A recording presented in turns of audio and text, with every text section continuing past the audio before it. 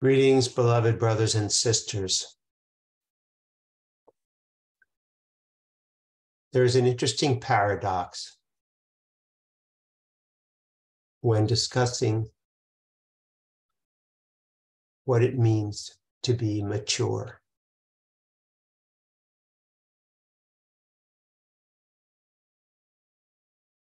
This one's parents pronounce the word mature,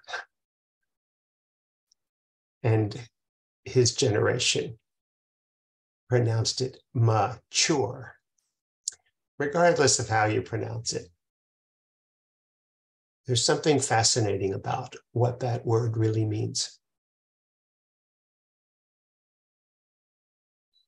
In Spanish, the word is maduro, which means ripe.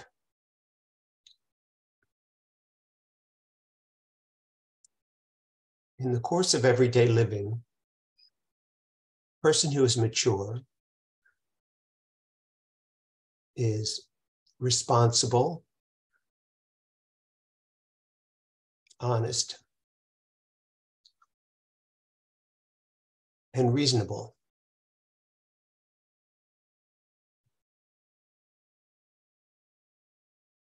Part of maturity for most people is not complaining and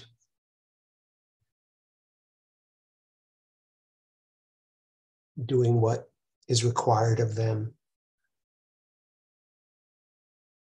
And yet, the spiritual path calls into question what maturity really is.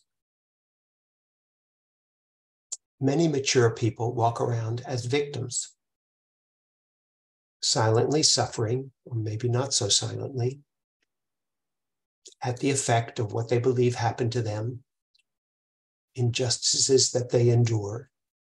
And perhaps the mature person would just, as they say, take a licking and keep on ticking.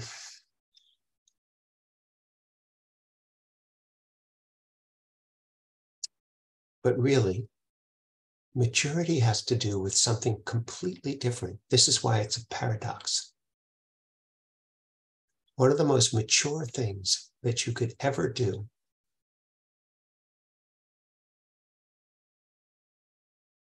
is to, one, recognize that you don't know what anything is for and you don't know what anything is.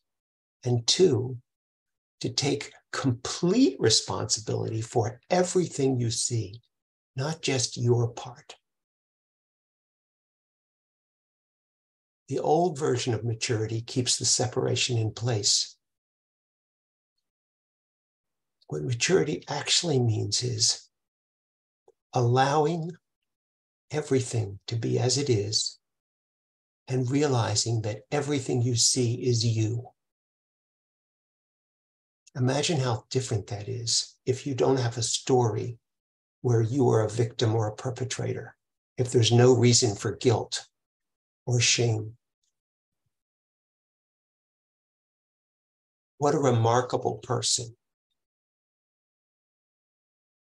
you would be were you to accept responsibility for everything that shows up in your space, to see every person as you, to see every situation as your creation, and to see the perfection and ultimate neutrality of all things. To release your judgments, to be willing to be mistaken about what you thought was right and wrong, to take ownership for the world in which you live, and to open yourself up to the truth and let that truth color all your perceptions.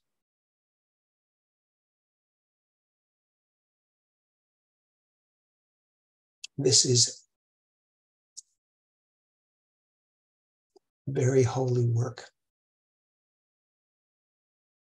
To be the Christ takes tremendous maturity.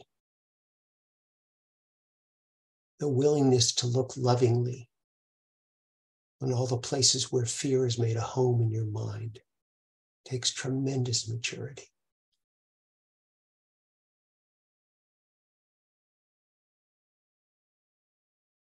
This is at once the easiest and the hardest work that you can ever do. And it really is based on your decision, what's important to you, what you value. Your decision to see love, to be love, to extend only the good, the holy, and the beautiful is a remarkable thing.